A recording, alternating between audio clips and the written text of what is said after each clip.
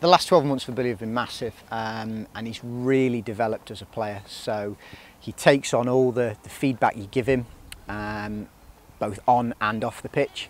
He's setting himself targets, setting himself goals all the time. He really wants to achieve, and he's got an aim in mind, and he really goes for it, he commits to it.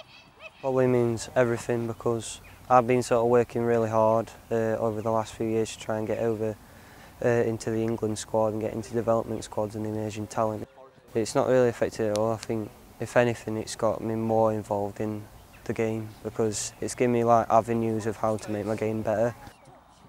In his early days he weren't as well as he is now, and obviously we've had a few problems of late, but to actually see him without welling up and having tears in my eyes, it's phenomenal.